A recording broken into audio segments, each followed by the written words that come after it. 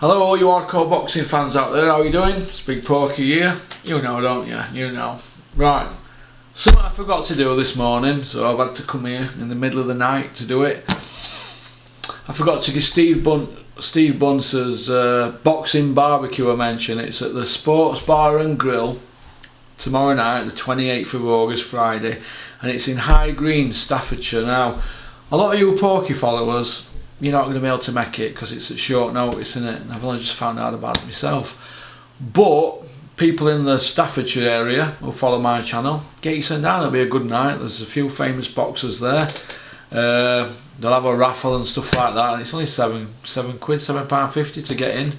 So, alright, so have a good evening, get down there and back my pal up, Steve Bunce. He's a good bloke. Alright, he's been around boxing scene years. For those of you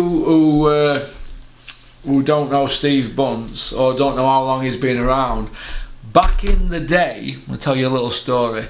Back in the day, Steve Bunce, I'm not going to say he was like me, but he was a bit of a renegade, and he used to tell it straight, and he was going up against the cartel back in the day, Mickey Duff and them kind of guys, and they had a bit of a fallout, and Mickey Duff banned Buncey for 2 years, old Big Daddy Buncey, banning him for 2 years. Could you imagine Dennis Hobson or Frank Warren or any big cheeses around today, Eddie Hearn, banning him for 2 years from shows and that, and he had to pay his own way for 2 years to go to press conferences and shows and stuff like that. How's about that, eh?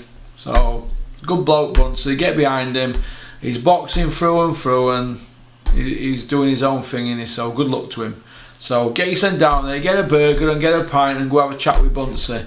Sports Bar and Grill, High Greens, CANNOCK, Staffordshire. Alright, peace out, keep on trucking, keep sporting boxing, don't have nightmares.